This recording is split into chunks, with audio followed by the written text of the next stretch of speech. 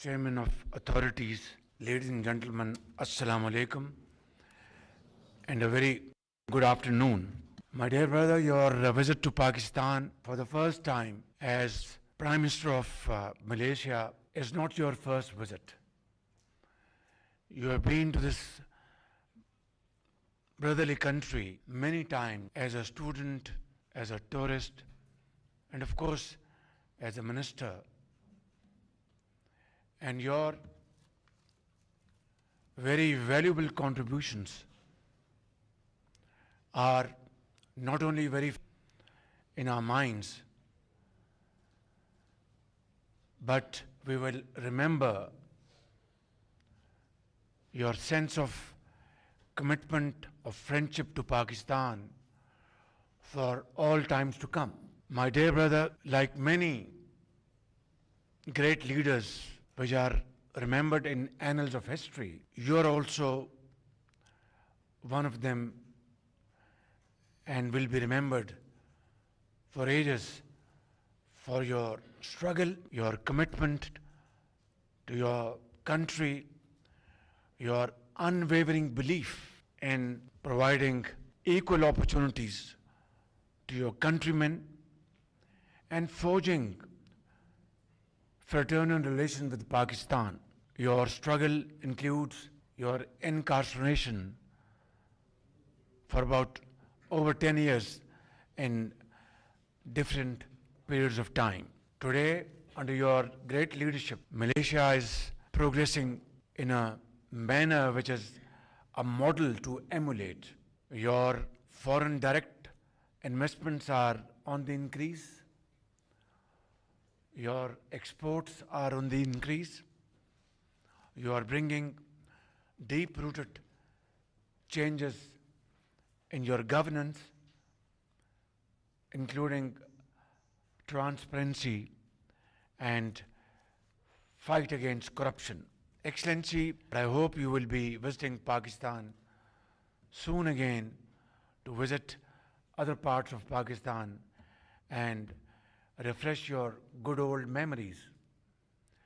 Today, Excellency, we have had a wonderful one-on-one discussion and then bilateral discussion, and we covered a gambit of whole set of areas, including trade, investment opportunities, exploring new avenues of cooperation, strategic and defense cooperation, tourism, agriculture, semiconductors, green energy, skilled labor, empowering youth, and so on and so forth. I am absolutely fascinated by your wonderful, very reassuring and far-sighted talk. You threw light on various important issues, bilateral, multilateral, and focusing on how to promote and enhance our economic relations. I am extremely grateful to you and to your team for your categorical assurance that together we will, inshallah, find new heights to promote our trade, commerce, investments, and of course, non-traditional items which can have great potential for our bright future. Today, of course, we have discussed the possibility of exporting to your great country halal meat to the tune of $200 million per annum. A colleague of mine said, Prime Minister, you have revised your figure from 100 to 200. I said, that's how we achieve targets. And I'm sure, Prime Minister, I'll have your full support on this. I want to assure you from the core of my heart that we will not compromise on quality. We will not differ from our commitment, and we will meet your terms and conditions under all circumstances. And of course, we have discussed export of basmati, and you have been so kind to uh, give us your word of honor that whatever the discrepancy is will be removed. And of course, there was a time when Malaysian boys and girls would come and get their education in Lahore, Karachi, and other places, King Edward Medical College, and so on and so forth. And today, as luck would have it, thousands of Pakistani students are now getting high quality education in Malaysia. I think we are very happy about it, because this is how we are going to, through joint collaboration and cooperation, we are going to synergize and get maximum dividends from our efforts and from our cooperation. Your Excellency, in defense cooperation and security cooperation, we are absolutely ready to further enhance this area through mutual cooperation, and your desire would be my command. Finally, I would like to appreciate on behalf of the people of Pakistan and my government and myself your very clear and very forthright stand on Gaza, oppressed people of Palestine, and of course this recent attack in Lebanon. I think our hearts, it's very, very heart-wrenching. In fact, it's heartbreaking to see this and watch this and read these stories day in and day out of innocent children being martyred, mothers, fathers being martyred in front of their young children, and cities after cities being demolished. I think in contemporary history, this kind of genocide, carnage, there's no parallel to that. I hope and pray to God that through our joint efforts, a ceasefire could be put in place as of yesterday, and peace is restored, and good sense prevails upon. Similarly, the unsettled question of Kashmir, Your Excellency, is a matter of great concern for peaceful world, and of course Islamic world. Innocent people of Kashmir are struggling for their basic rights and still have to be given their right of self-determination. They have struggled, they have paid huge sacrifices, and I think thousands and thousands of Kashmiris have been martyred, and of course worse kind of atrocities committed against them. They have been put in third-class jails, imprisoned for life, and given very severe punishment. Yet Kashmiris are brave people. They have withstood and they have fought all these trials and tribulations with great courage, and I'm sure one day soon they will get their basic right. Excellency, once again, thank you very much for your visit. God bless you, and Pakistan and Malaysian friendship Zindabad. Before I invite you, I'd like to recite Iqbal's, and you will like this stanza. He says very eloquently, Tamanna आबरू की है अगर गुलजार हस्ती में, तमन्ना आबरू की है अगर गुलजार हस्ती में, तो कांटों में उलझकर जिंदगी करने की खू कर ले, और नहीं ये शान खुददारी चमन से तोड़ कर तुझको कोई दस्तार में रख ले, कोई ज़ेबे गुलो कर ले. Thank you very much. Before I invite Your Excellency the Prime Minister of Malaysia for his remarks, I would like to announce that Pakistan is translating His Excellency Dato Seri Anwar Ibrahim's book titled Script into Urdu language. Script stands for sustainability, care and compassion, respect, innovation, prosperity and trust. These 6 values were selected because of how they integrate together and reinforce one another.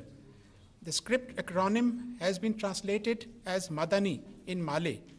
It is the current national policy framework serving as a resource for understanding the essentials of governance, social justice, and community building. The book will be launched as soon as the translation is completed.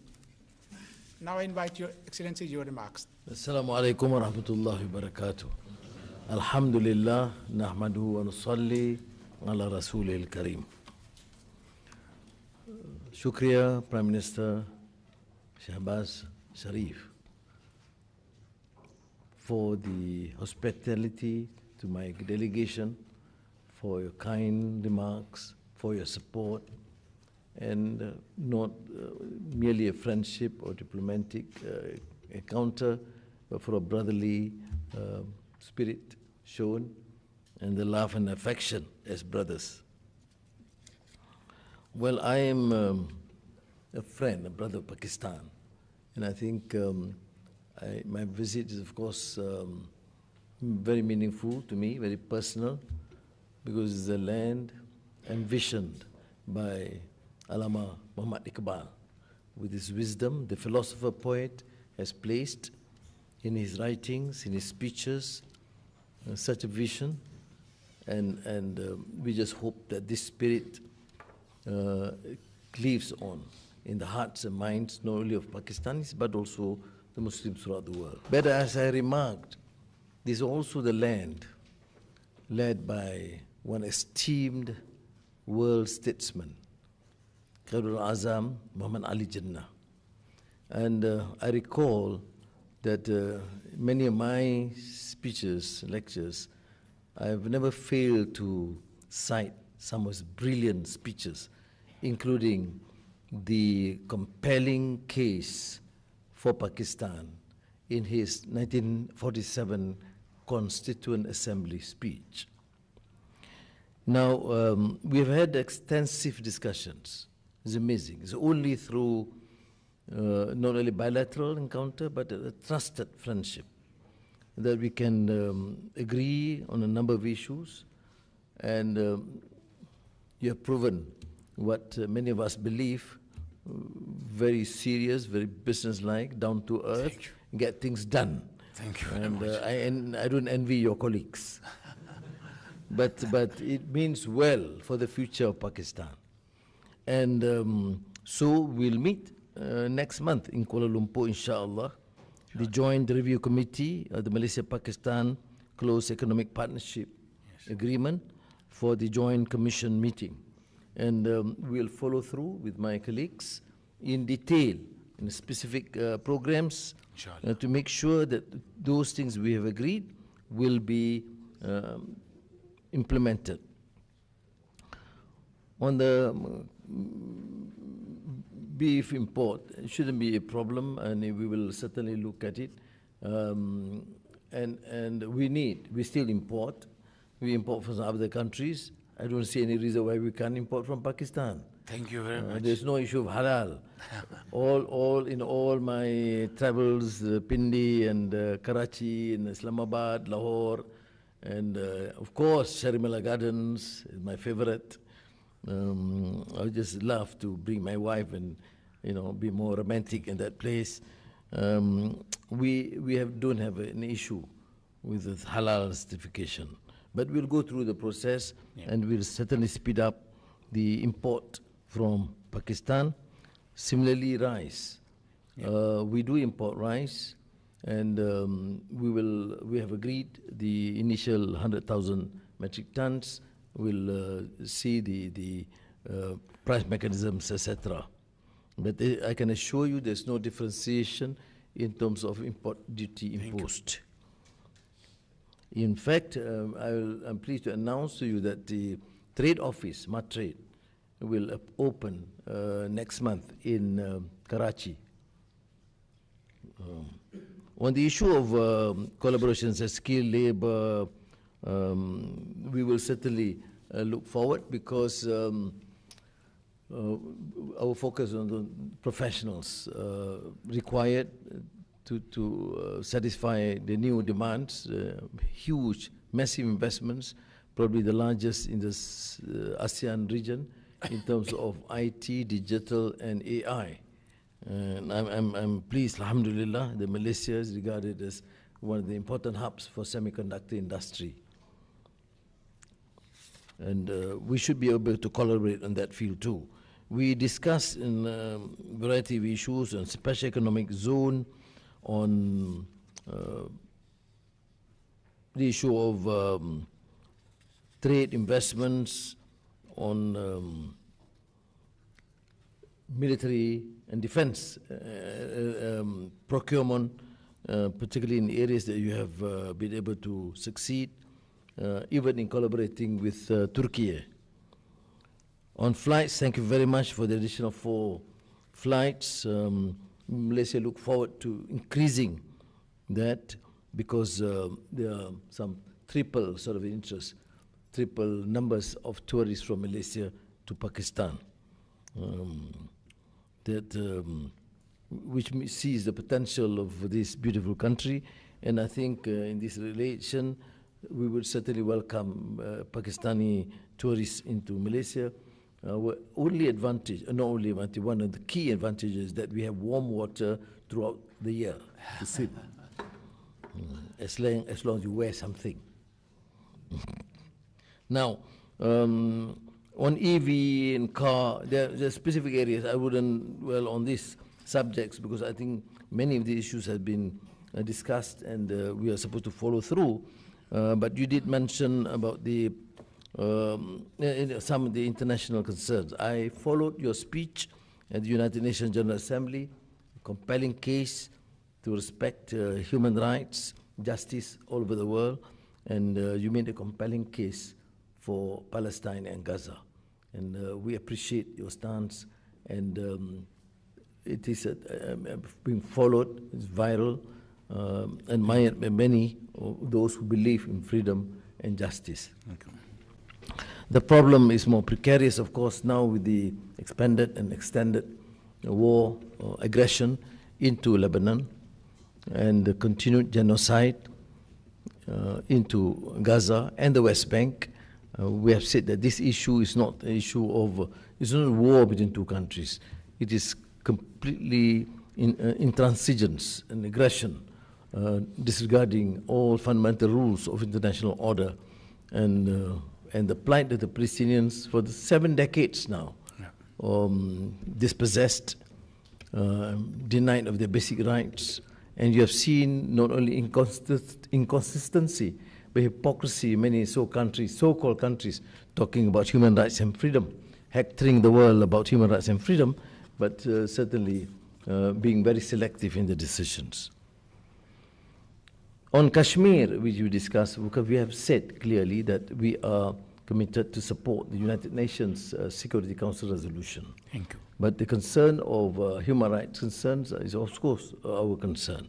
We'll continue to voice in through channels that is acceptable, and we pray, inshallah, that this issue be amicably resolved.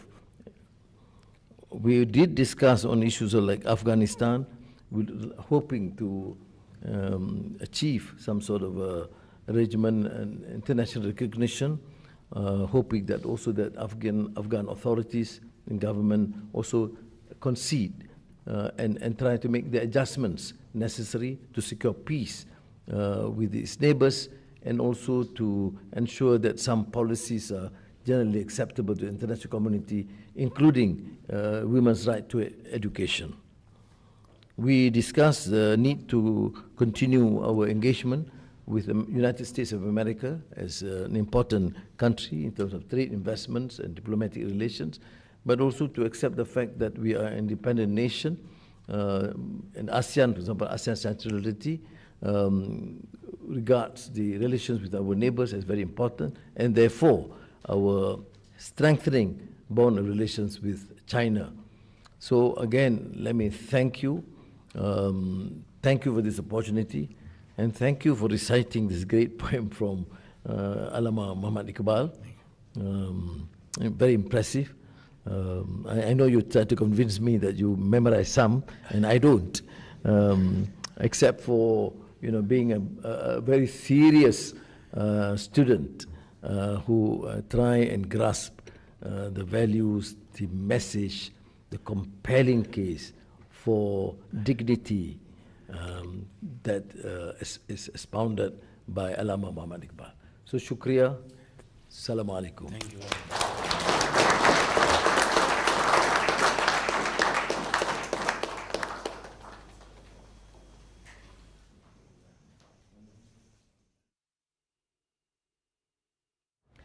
वज़ीर-ए-आज़म मियाँ शहबाज शरीफ और Malaysian हम मनसब दातो अनवर इब्राहिम की मुश्तरका press conference आप देख रहे थे। इस न्यूज़ कॉन्फ्रेंस में मलेशिया के वज़ीर-ए-आज़म को वज़ीर-ए-आज़म मियाँ शहबाज शरीफ ने वेलकम किया। उन्होंने कहा पाकिस्तान के साथ दोस्ताना ताल्लुकात को फ़रोग़ देने में मलेशियन वज़ीर-ए-आज़म की खिदमत काबिल कदर हैं। पाकिस्तान और मलेशिया के दरमियान बेहतर ताल्लुकात हैं। मलेशियन वज़ीर-ए-आज़म ने आवाम के हकूक़ की खातिर जेल काटी है। उन्होंने कहा दोनों ममालिक मिलकर सरमायाकारी में ताउन करेंगे। हम ट्रेड को आगे बढ़ाना चाहते हैं, चाहे वो हलाल गोश्त हो या दीगर तरीके से हम हाथ मिलाकर मलेशिया के साथ आगे चलना चाहते हैं। उन्होंने कहा कि आपने मलेशिया को तरक्की के मनाजिल से हमकिनार किया है, जो काबिल तक़लीद है। करप्शन के खिलाफ आपकी जिद्दोजहद एक रोल मॉडल है। हम एक बार फिर गजा में जंगबंदी का मुतालबा करते हैं। मकबूजा कश्मीर में भी आवाम अपने हकूक़ की जंग लड़ रहे हैं।